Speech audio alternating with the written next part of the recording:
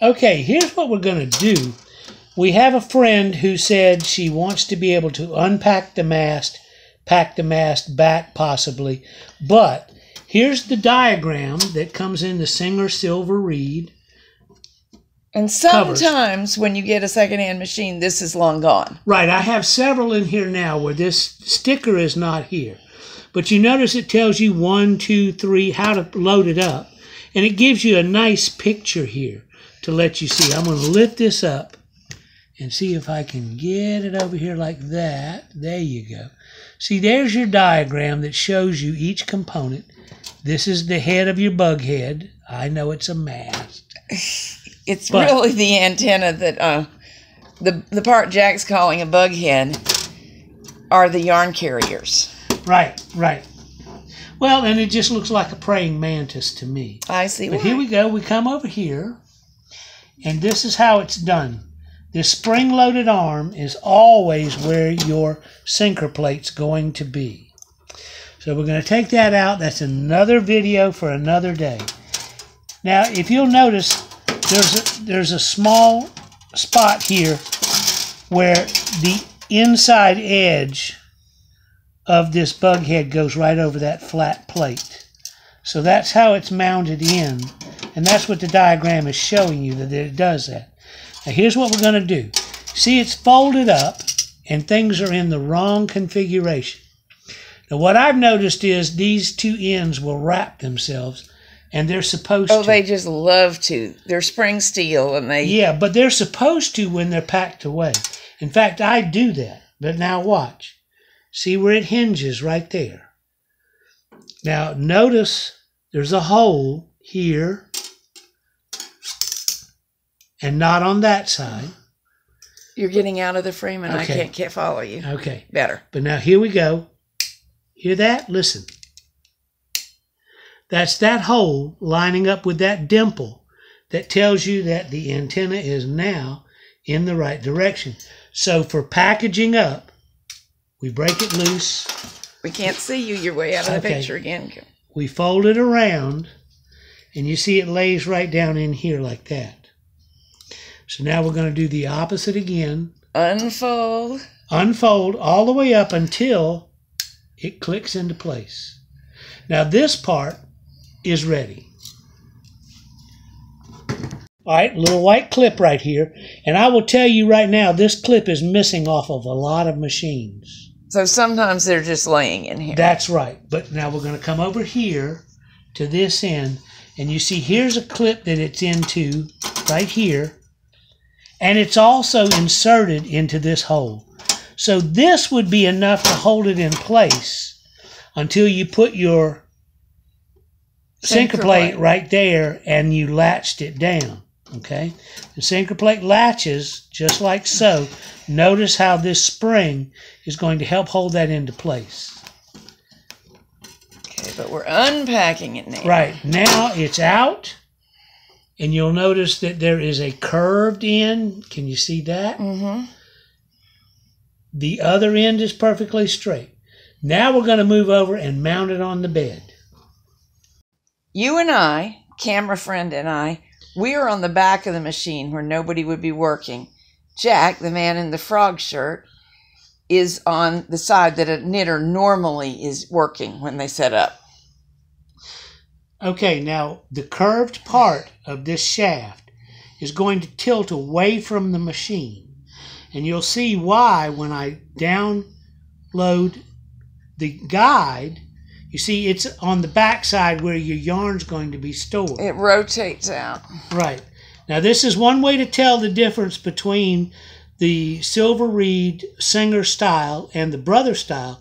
See those two little teeny places that are pinched, it looks like on the side of the shaft? Little ears sticking out. Yes. They go left to right on these machines. On the Brother machines, they go front to back. So they look very similar, but your mast will only fit in rotated 90 degrees on the wrong kind of machine. That's right, and we need the top to slant backwards. Now we're going to mount the bug head. I'm going to crawl up here. We're looking at the top.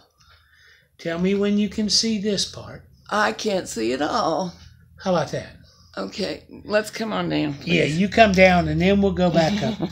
But you'll notice this is the area in which the shaft is going to insert into the... And we're actually looking at what's the underside once it's in work. Right. Here it is in its working position. And there's the hole that the mount shaft is going to go through. But it's got to line up again with the two pinched sides of the shaft into those slots. Now I'm going to put it into position, then we're going to let Catherine film it. All right, this is the head mounted on the shaft in the operating position with the wire loops up locked into their usable spot. And actually, you, the knitter, right, are going to be seeing this end of it poking towards you. This will be leaning back away from you, which is important because I'm bending them forward as they will be bent when the yarn is being fed through them. And this is where you can read, I'm going to try and turn it. See the V in the indicator? That tells us tension 2, tension 3. So if I'm going to do it because your hand was blocking the numbers. But this is how we know the higher the number, the tighter the tension is. And the yarn will pass through it with more drag against it. Right. So generally, the bigger the yarn, the lower number you want to use. And as the yarn gets smaller, you need the tension to hug it more tightly to control it, and your numbers go up. But we know we're oriented correctly when you're sitting at the machine and you're looking and you see the V that exposes the number position. So you know you've got it on correct. Now watch it go into the slot. And that's all it does. And it does rotate slightly from side to side. So now I am standing beside the machine. This is the side view you would have from one end. This is how it looks before you set up your yarns. Please overlook the messy shop. We're scanning down to the machine. It's inserted into the machine there. And here are the first two yarn guides. So up here would come one of your yarns following the path my finger is making up through the tensioning device, then looped through the first of these wire loops, then bend down the long flexible piece, pop the yarn into the loop on the end of it, and finally through the last of the guides, and from there into the carriage. Jack is actually threading a machine up for you now. Up to the tensioning device. Now there's a little snap into place there. You don't just lay it over. It pops in between the discs. Forward to the first sturdy wire loop. Over to the inside, and that rotates into position. Doing it one more time.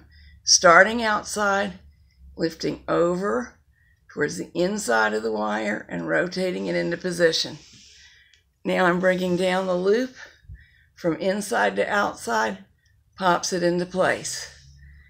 And now starting inside, 2 rotations, gets it around that little coil, and we're ready to go into the carriage. One more time for the last portion. From over to the inside and up, in loops, outside, wrap, and we're in.